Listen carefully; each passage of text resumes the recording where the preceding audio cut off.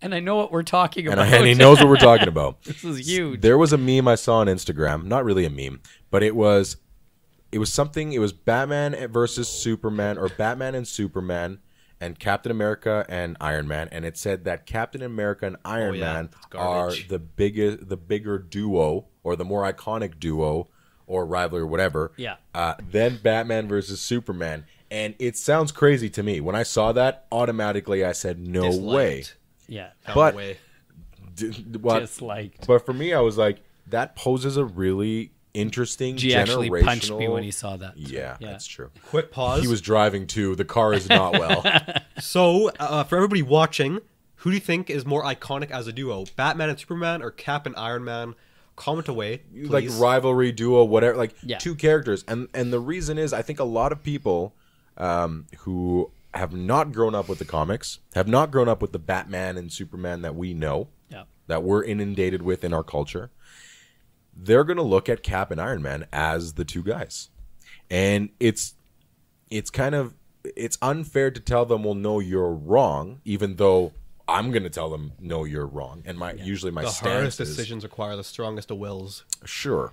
But what do you guys think about that? Yeah, no. Okay, I am coming from that younger generation, okay? No, you're a little bit older than that younger See, generation. I'm that generation that doesn't relate to the 90s kids and doesn't relate to the Tide Pod eating kids, okay? So It's very good of you. Yeah. Batman vs Superman, because DC hit all the marks as the kids. Right. Nobody wanted to watch Marvel animated shows until the MCU came around. Right. I saw that online and I agreed with it. I did not give a rat's crap unless it was Spider-Man. DC won the market for video games, comics, and animated shows and movies for the most part up until the MCU started. Now they're getting zucked, but just as a kid, everybody wanted to be Batman. Like I saw my friend Pano was working out in his gym and he sent me a video of him wearing a Batman mask. I don't know, I'm just saying. But and don't get me wrong, I think it is a valid, but it's not a valid argument, because Captain America and Iron Man only became cool because of the movies in the past 10 years. Exactly where I was going. And also there's no rivalry, they just did in one movie. No, in the comic, there's a big rivalry comic line. Don't get me let's not say there isn't, But they don't read the comics. But Batman and Superman, Batman's had more movies. Like even the 2008 kids that got in with Iron Man, they're almost looking at Batman and Iron Man as two of the top. What I was going to go back on what you said was you're right. I think because of the Marvel universe now, there's more of a relevancy. So now Iron Man and Captain America have actually been elevated to a point where they're part of a mainstream conversation. Yeah. When it comes to like duos or rivalries or whatever you want to call it, I do think that there's more of a history in terms of even just the age of comics with Superman and Batman. They're older comics than Iron Man and whatever. Well, Superman was the first. So I think there's more of a history, but you're right. If it wasn't for the Marvel Universe now and the relevancy that it plays in the cinematic universe, whatever you want to call it, I don't think we'd be having this conversation 10 or 12 years ago. People were like, Are you an idiot? Like, there's no 100%. Way. Nobody knew who they were. Well, many people didn't. You're right. Iron Man, they knew. Iron Man, I felt that they knew more than Captain America. But now I feel like Captain America's taken more of a role. Yeah, exactly. A more relevant role. Well, it's all goes to like the Sony deal. Back when they bought, Marvel was selling their characters because they were going bankrupt. Bankrupt. I don't know what's that. Bankrolled. They went bankrupt, and Sony said just buy Spider-Man. Like, who gives a crap with the other characters? Well, and Iron Man was a D-level character. He was. And Captain America was just kind of your Superman knockoff. That was the thing. Like, you've got those knockoffs that are there. Iron Man essentially is Batman, rich and has a suit. And Cap is not really Superman because he can't fly.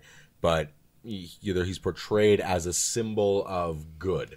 Mm-hmm. But I think the reason and he's a regular man. He's your regular super guy, somebody that's always aspired to be bigger than he always is. That's why I really like the Captain America First Avenger one. Yeah. But yeah, I would say no, 100%. I adore the Marvel movies over the DC movies. I've said this before, but I will never subscribe to the Captain America and Iron Man are bigger than Superman and Batman. There's just no way. There's no weight behind it. I think maybe in 20 years, there could be an argument that because the kids that are now 10 years old or so that have grown up with the MCU, their history with Batman and Superman may be rockier than our history with Batman and Superman. That's fair. You want to say, go ahead. You're itching, I can tell. You are itching. Yeah. You're like, you're about to, yeah. I don't know what you guys are talking about. This is what I'm going to say until I was so rudely cut off from cutting off G. There was a poll. I don't know what site it was on, but it was on some site saying who's the best superhero of all time. Yeah. And the votes were pretty. I don't know exactly who it was, but the number one was Iron Man or Captain America. Mm-hmm.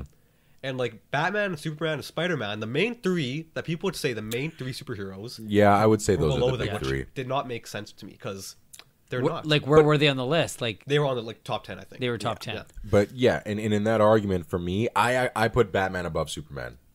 100%. Yeah. Well, I think in terms of See, and I fame, put Superman above Batman. You do, hey? in terms of fame, I'd say Superman because he's just more of a recognizable symbol. He's But the for first. popularity- He's the first one. He is the prototype. He is the reason why we have superheroes today. Yeah. For popularity, I'd say it's Batman over Superman. Because people do like people tend to like lean more to Batman, and they like I used to Because hate there's Superman. better movies. I used to hate Superman until I saw Man of Steel. See, for me, I always I liked again Superman, but I've always liked Batman, just not from the movies. His rogues gallery of villains, everything surrounding Batman is just, and it's more relatable. I cannot relate to an alien. Well, it that's why helps that you're a billionaire, too, for sure. in real life. Yeah, exactly. And your parents died in an alley. Hey, Hey, knock on wood, man. Come on, yeah. Hey. But no, so you're you guys right. know- You're not from another planet, and you've got all And these that's superpowers. why, by and the he's sun. just too much of a goody two Well, shoes. that's why Spider-Man is one of the more likable heroes. He's the most relatable to everybody is, because yeah. everyone's been Bitten by a spider.